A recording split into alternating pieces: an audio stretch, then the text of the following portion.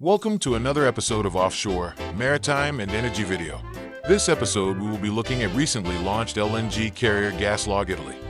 The GasLog Italy is a state-of-the-art LNG carrier that was officially delivered to GasLog in August 2024, built by Hanwha Ocean, formerly known as DSME, at Jeoju Island in South Korea. This vessel is 295 meters long and 46.4 meters wide, with a cargo capacity of 174,000 cubic meters of liquefied natural gas. It is equipped with cutting-edge technology, including two high-efficiency HP-2S MEGI engines, a full reliquefaction system, and an air lubrication system to reduce drag and improve fuel efficiency. The GasLog Italy is part of a series of 4 LNG carriers commissioned by GasLog, designed to meet the growing demands for cleaner energy transport across global markets.